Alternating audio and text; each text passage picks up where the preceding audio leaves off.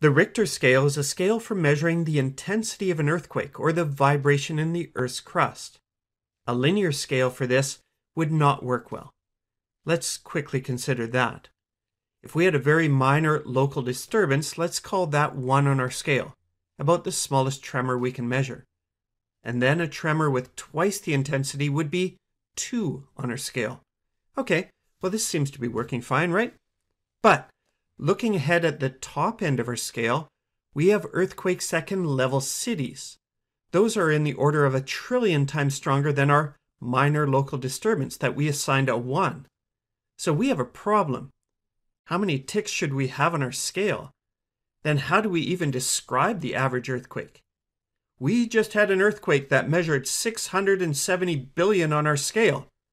It was quite a bit larger than that big one that measured 480 million on our scale last year, right? This is not going to go well, right? Most earthquakes that we talk about are going to be in the millions or billions within this kind of scale.